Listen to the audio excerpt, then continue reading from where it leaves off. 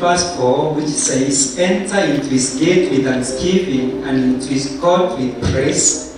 Be thankful to him, a blessed before all ages, God from God, light from light, true God from true God, the Father Almighty, maker of heaven and earth, of all that is visible and invisible. He came down from heaven by the power of the Holy Spirit. He became incarnate of the Virgin Mary." You want to give the statement of the NCCK? And let me know when you are ready.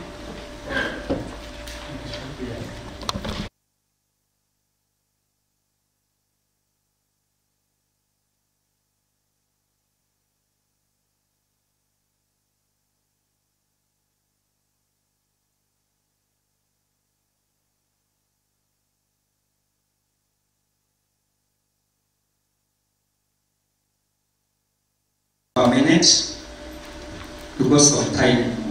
So we're going to have the names of the come follow each other and we let all come in front. We are here, God, to be ready for this great. We've gathered here to worship you, but also to seek your face. In the beginning was the Word, and the Word was with God, and the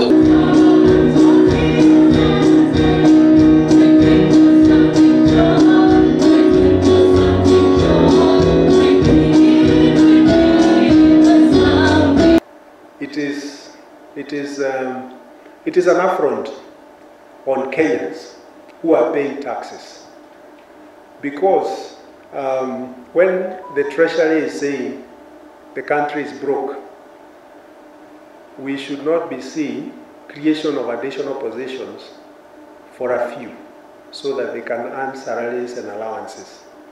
So we would ask and urge Parliament and all the state officers involved in that initiative to shelve it until when Kenya is able to pay its obligations, both in terms of debt and in terms of providing services to Kenyans. Excessive borrowing that is not in accordance with the law, that is not oversighted by Parliament, who are the representative, we still believe that there is no taxation without representation. So we must live within our means, and we must stop the theft, and we must all work together.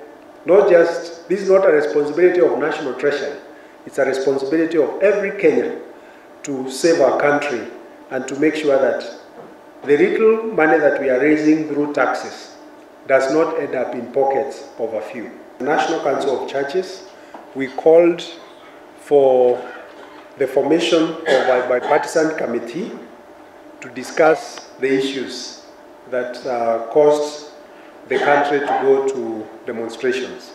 Those issues have been discussed. They have come up with a report. The report is headed to the House.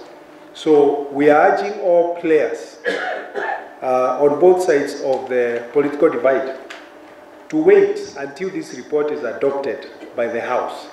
As to whether there will be a referendum or not, that is a decision by Kenyans, not by politicians. Thank you. We have enough for all.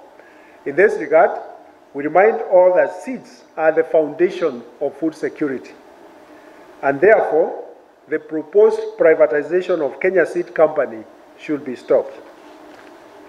On our part as NCCK, we continue to build the capacity of community members to adopt conservation agriculture.